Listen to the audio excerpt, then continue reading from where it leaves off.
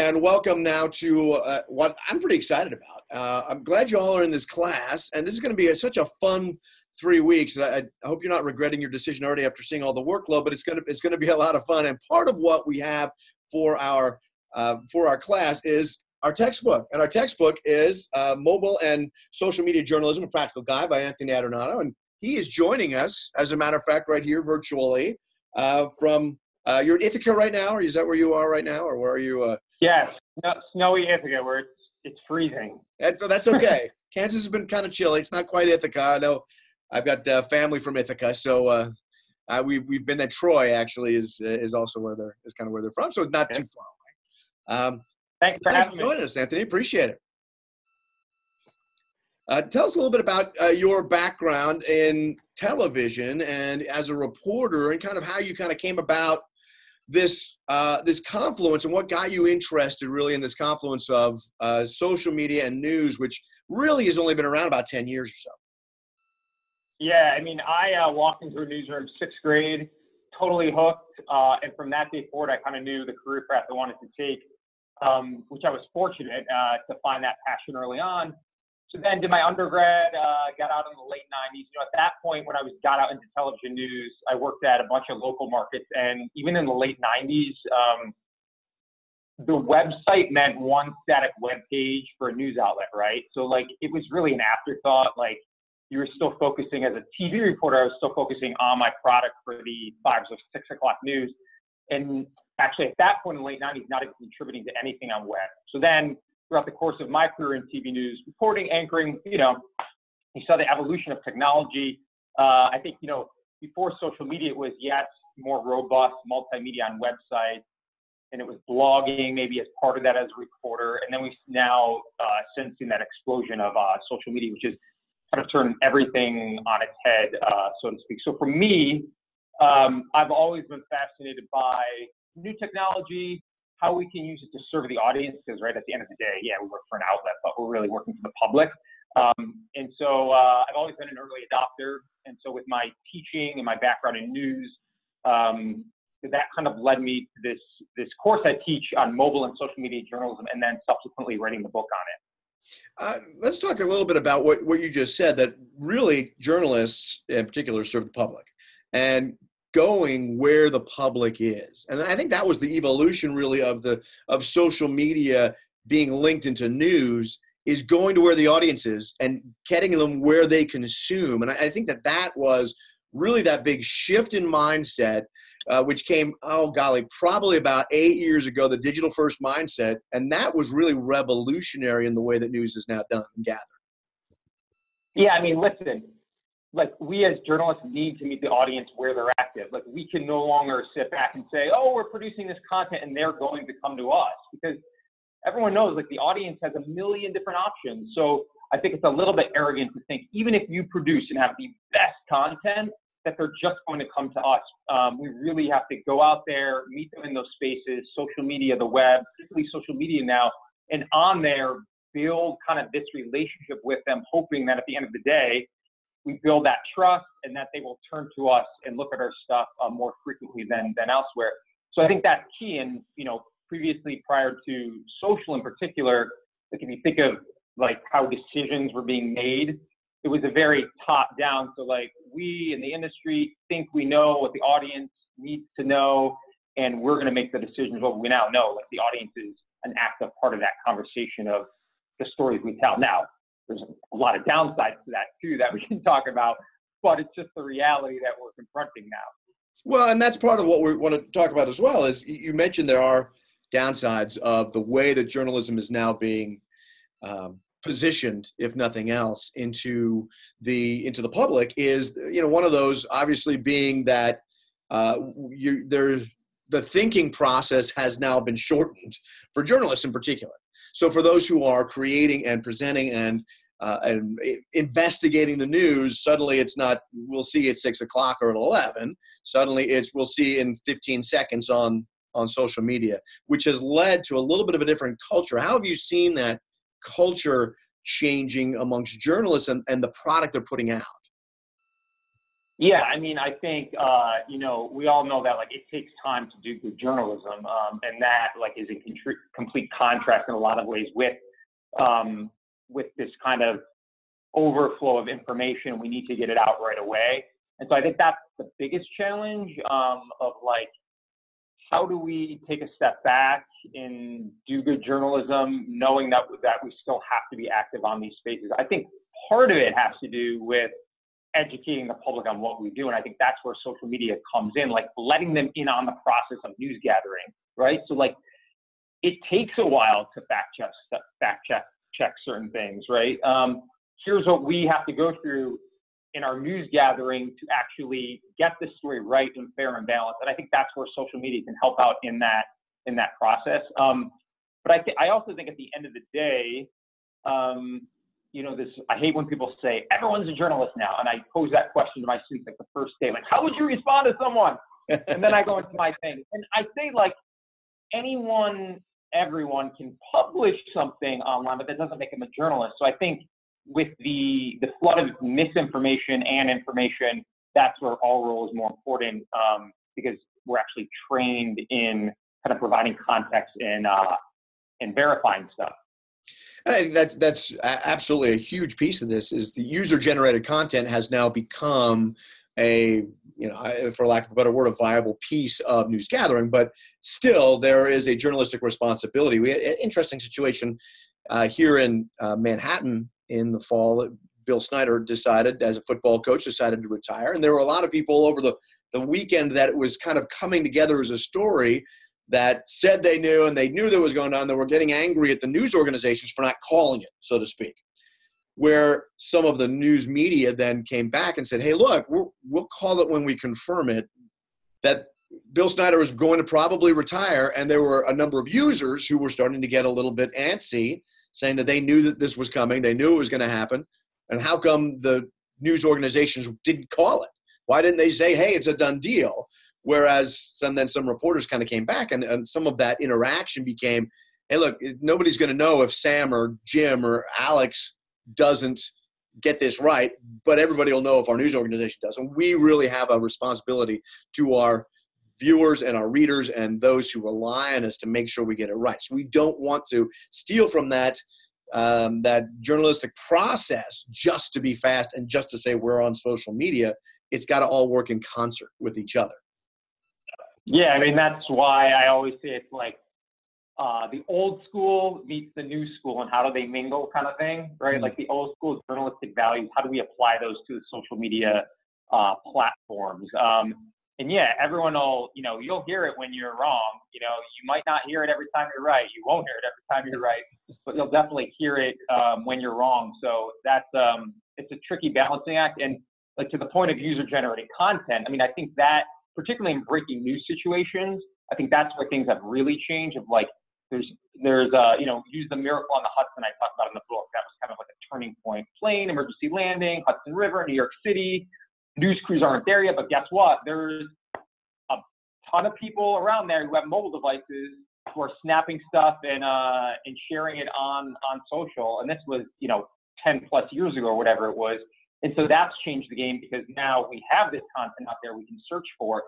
That's one step of the process. But then it's like, once we have it and we found out what's the second step in terms of verifying it, how do we go about doing that? Yeah.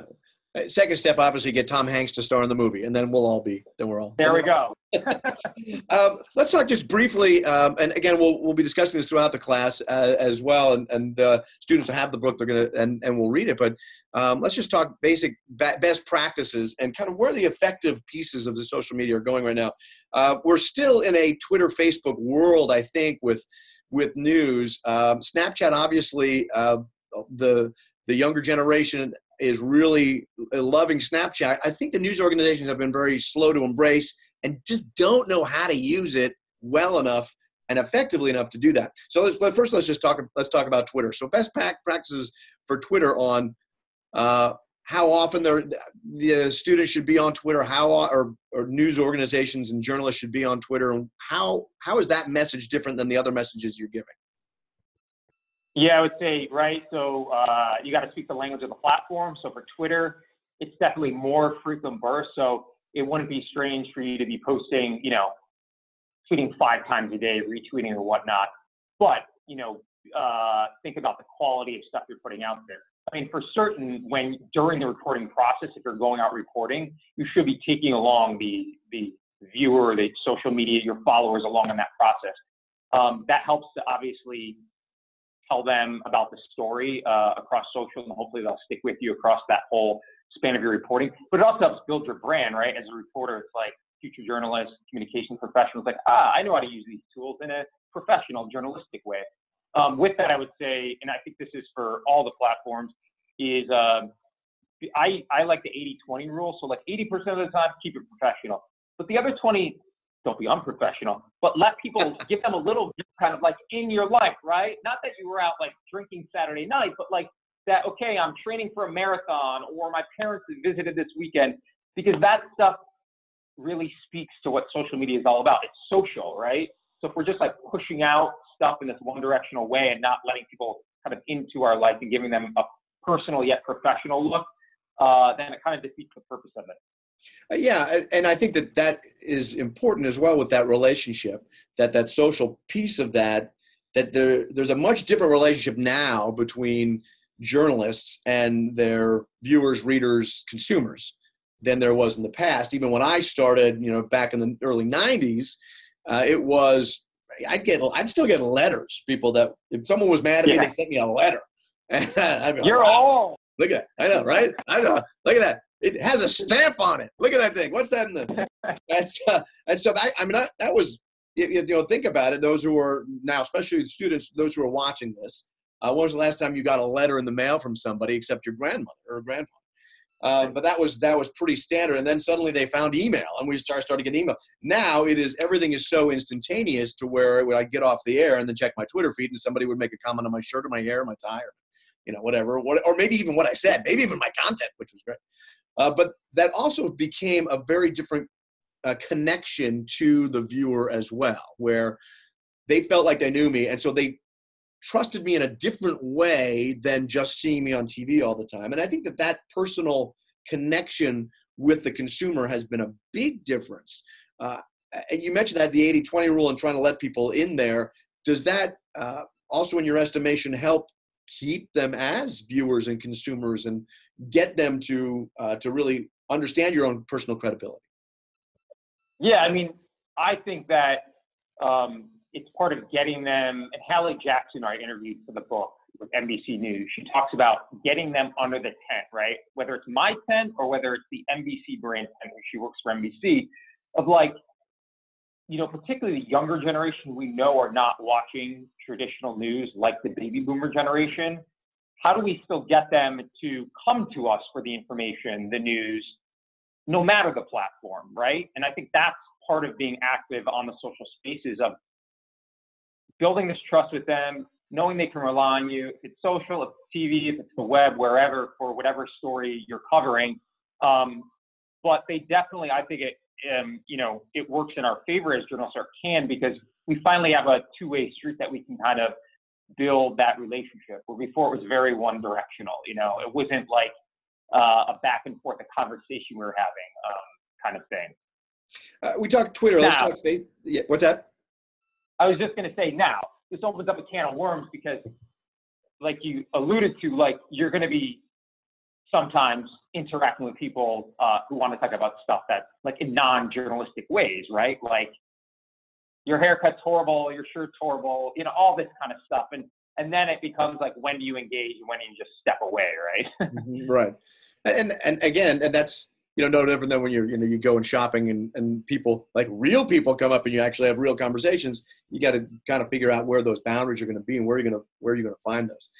Let's talk about Facebook real quick. That Facebook has quickly become the #1 distributor and redirector for news organizations. And some study that I did a couple of years ago found that some 70%, 70 to 80% of all news traffic that's running through websites is coming off of some form of social media, mostly from Facebook. Now that has been then hijacked in the last 2-3 years by those who want to do more harm than good to the journalistic profession.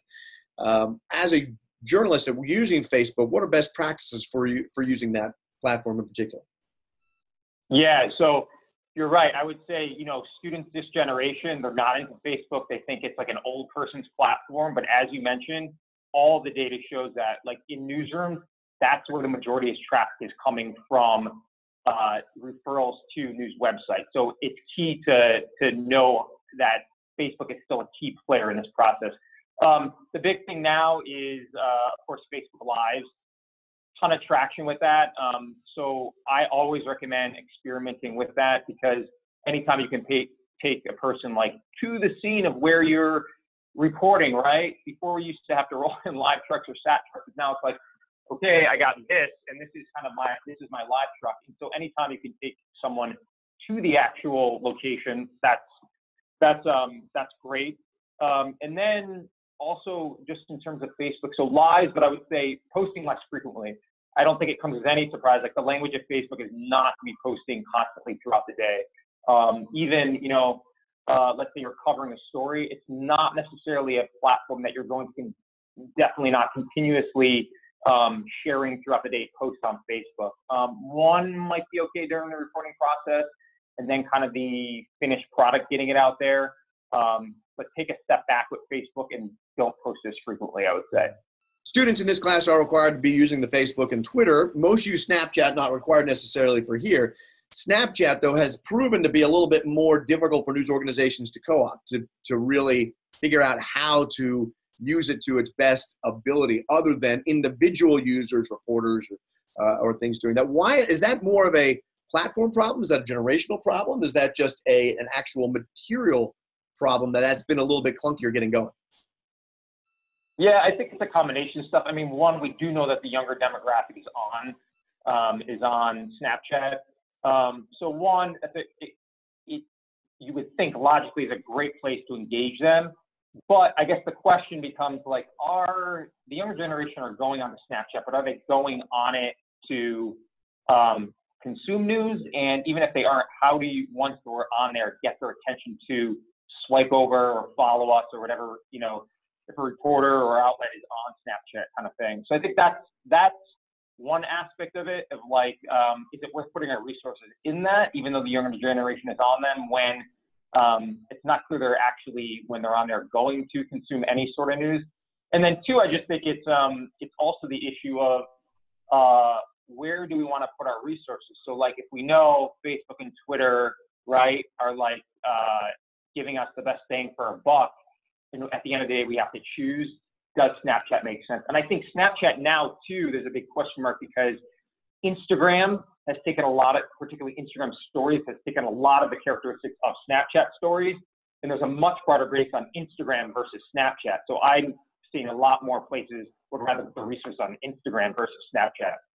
And I think too, as you look at those, some of those have been co-opted nationally. So if you already have your news feed, quote unquote, it's not your news feed from your local TV station or local newspaper. It's an overall news feed, The Guardian, or it's a larger contracted news feed that I think with Snapchat, a lot of users are used to having that, not necessarily getting, hey, what's happening in the city council race, what's happening in the things that would affect them actually, versus clickable material, which is a very different thing. Journalism and clickable material are not quite the same thing, obviously.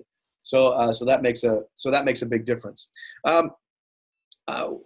What's the best way that you've found to just to have fun with this stuff, and just to be able to use it in a way that makes sense for both sides?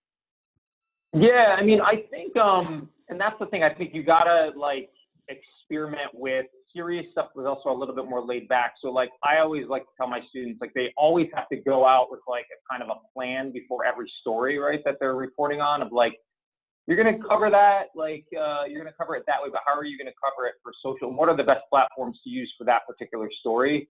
Could it be Facebook Live kind of thing? Could it be that you're sitting down with one of the people you're interviewing and actually doing a Facebook Live with them kind of type thing? So I think that's key. And then, so based on whatever your story is, whatever you're covering, actually coming up with a plan, like, yeah, of course it's going to change. It's journalism. but try to be very like intentional about what you're doing so you have a clear-cut plan in place. And then two, I would say, think about how you can build in like how to show your own personality. So this could be that, for example, you are sharing kind of, okay, what the cool stuff you're reading lately, the cool stuff you're interested in. Okay, I'm training for a marathon. I don't know, I'm taking a cooking class. My nieces and nephews are driving me nuts today. Here they're all piled on me. Like, it might seem silly and dumb, but to be honest, I have my students do this. They look at their analytics of like what got the most traction over a certain period of time. And oftentimes it's those lighter hearted things because maybe folks don't expect that to come up in their feed, or it's coming up less frequently in their feed because you're typically sharing stuff related to traditional reporting. Yeah, and they may say, hey, great, thanks for the information on your informational news tweets, but they may actually like the fact that you're playing with your nieces and nephews, which is a different ways that people use these platforms socially. I think that's part of figuring that out. Anthony Adornato, thank you so much, man. Appreciate you joining our class for this time. Thanks for having me. Have fun on that social media journey. The wild west, I call it. Yeah, right? Yeah, and it should be a lot of fun. Okay, everybody, thanks so much for joining us today. Appreciate it.